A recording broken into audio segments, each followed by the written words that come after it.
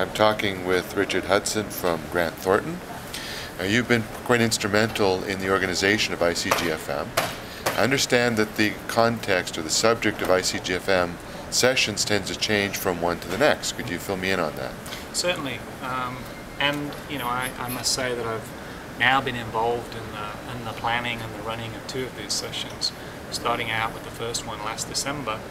The idea of the December conference, really, which was reintroduced last year, 2007, is to focus on a specific area of public financial management and bring in the experts and dig in some detail over a 2.5 day period. And last year it was financial management information systems. So we went through the full cycle of the planning and how that fits within the context of public financial management reform, and then into the details of implementation and the benefits that you can expect. Planning for this session, started 6 months ago in December. Formulation of a steering committee with many luminaries in public financial management, helping us to identify who are the participants, what would the themes be, and then we craft that into a program. And the 3-day session is really about bringing together the multiple disciplines of public financial management. So we've got auditing in here, we've got accounting in here, we've got budgeting in here, and other areas that really we're looking for a point of view and a thought leadership, and it's really about the interaction between those various disciplines.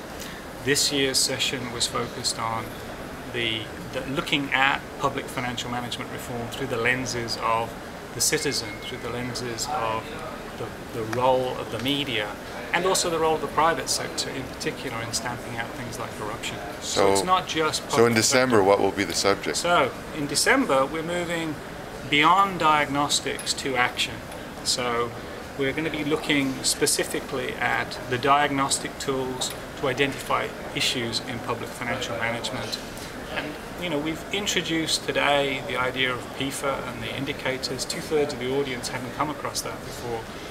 We'll be going into more depth about how to apply PFA and how, based upon the results of it, can you advance public financial management.